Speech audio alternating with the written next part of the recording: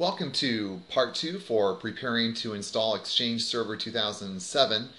This is a several part series video presentation on how to prepare your Active Directory environment for installing Exchange Server 2007 so that when you actually get to the installation of Exchange Server 2007 that it goes smoothly. Yes, we want things to go smoothly, absolutely. So if you haven't seen part 1, please go back and watch part 1 of the series. This is part 2. So as we continue with this demonstration, let's again dive right in. Go back into the Tools snap-in. And the next thing we're concerned about is our DNS configuration.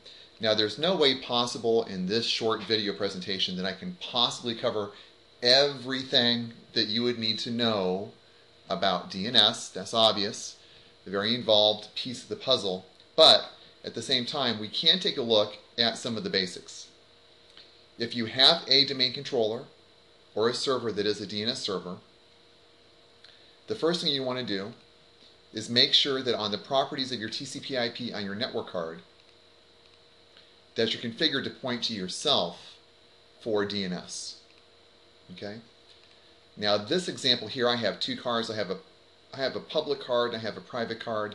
Most likely in real life, your domain controller is not going to have two network cards. But to give me internet connectivity on this particular virtual machine, I have two network cards.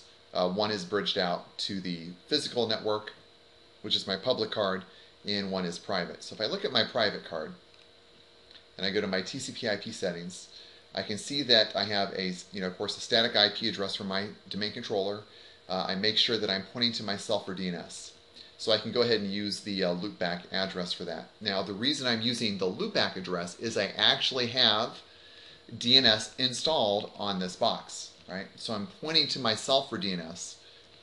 And then the other network card is my public card that actually gets me out, to the internet. So my public card, in this case, is obtaining an address automatically, from my DHCP server so I can get out. Now he's also pointing to himself for DNS even though he's the public card.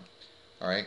Now just keep in mind, again, in real life you probably just have the one network card. This is the only reason this has two is for demonstration purposes only. Okay.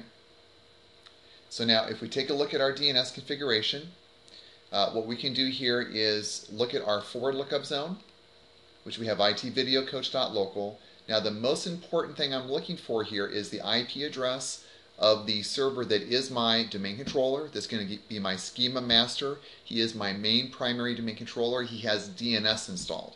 Okay, so this is the domain controller that does have DNS installed, which is very important. I'm pointing to myself.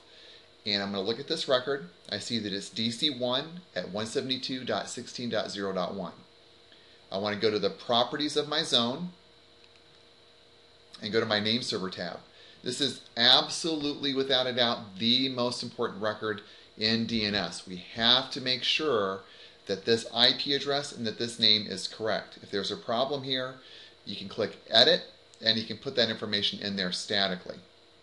Okay? Just like that. Now, you may see the wrong IP address in here. You may see unknown. And these situations usually occur because you have more than one IP address bound to an individual network card, or you have two cards like I have here. Okay? I do have another video presentation that shows you step by step, if you're going to have two network cards in a box that is a DNS server, how to make sure that the public card doesn't register as address internally. What we don't want to have happen is have a public IP address showing up internally for our internal namespace for itvideocoach.local, for example, and cause confusion by having DC1 in there with a public address of 172.16.0.1, and then have another record, let's say, for DC1 for, I don't know, something external, 198.14.10.85. Whatever that public IP address would be. Now, the reason that this name server record is so important is because Active Directory uses these service location records. And all these service location records all depend upon that particular A record. Again, if we look at the zone, the A record is the name server record for 172.16.0.1.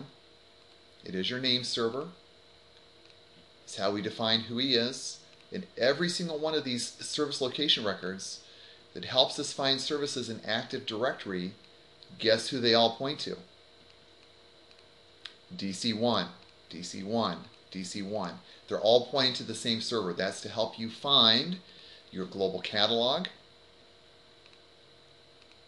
your Kerberos authentication, LDAP queries, all these different options, all of them all point to the same exact box. So it is bar none the most important record. You've got to make sure that that guy is clean. Okay?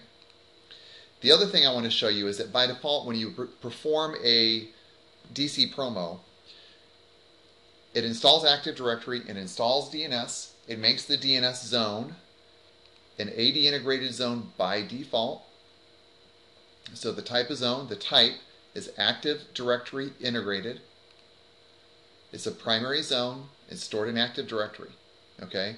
The dynamic updates are set to secure only, which is just fine. Now, what is not created for you by default is a reverse lookup zone. Now, this is probably not so important for your internal DNS, but definitely important for your external. So we're going to build a brand new reverse lookup zone. And we can store it in Active Directory, that's okay. All the domain controllers in the domain that have DNS installed, we'll pick that option. I'm not going to explain those choices right there. You could probably go with either one of these and you would be okay in most cases. The network ID, 172.16.0.0. We'll just leave it at 0. It's going to be a reverse lookup zone.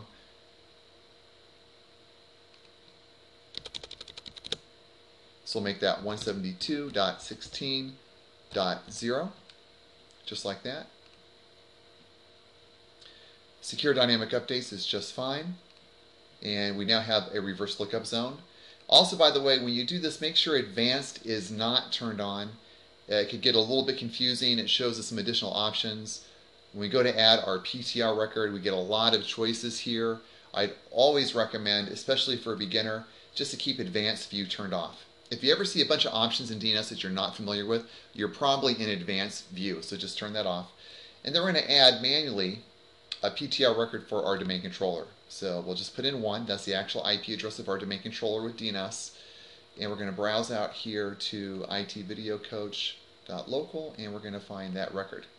And we just browse here, pick DC1, and that will add that record for us. And whenever you manually add a PTR record, you must put in the fully qualified name. Okay, it must be the fully qualified name when you add that record in there. So that looks pretty good. So we got a good for lookup zone. We got the reverse lookup zone going. Let's also check our DNS settings on the server properties. Make sure he's listening just on the one IP address. Again, that would be important if you have multiple network cards like I have here, or multiple IP addresses on your private card. And then have your forwarders configured properly. We want a simple forward out to our ISP or UUNet or whoever your provider happens to be, or maybe even to a DNS server in your DMZ, right? Now, if I'm forwarding out, I don't really use my root hints, but it's there if I ever lose my forwarder configuration, okay? So if this gets removed, then I'll use root hints instead. Now, 2008 has an option where if forwarders fails, it'll drop back and use root hints, but 2003 doesn't have that feature.